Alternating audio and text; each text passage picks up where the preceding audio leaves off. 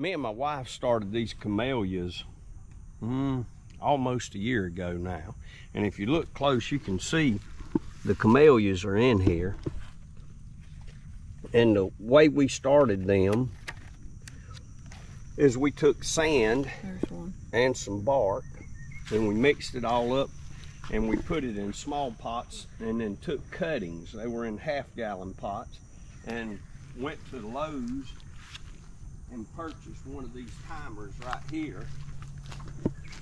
But you can set this one for how many minutes you want it to come on and for how long you want it to run.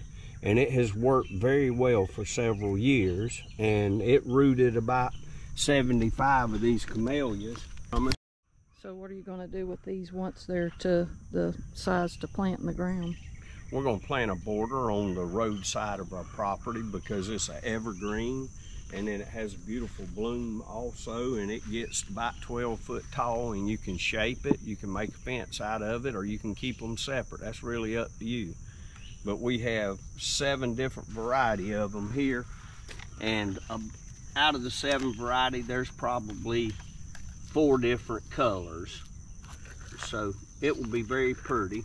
We won't plant them till we get probably 2 more years, maybe 1 more. It just depends. You got some like this that ain't doing so well, and then you got others like this are doing real well. All right, I got it all weeded now on the camellias and got the fertilizer out. And a lot of these plants are getting eat. You can count over here, we got 2, 4, 6, 8, 10, 12, 14, 16 that are dead from being too much of the greenery eat. So I've got a systemic pesticide that you don't need to put in the garden, but it's fine for, it's actually made for any type of shrubbery. Every time the plant gets wet, it's activated. It lasts for 90 days. But it won't last for 90 days with 8 inches of rain in a week. Now to get off of your greenery, all you got to do now is just turn the water on for just a little bit, and it'll rinse it right off. And we got right over here a gift from my daddy.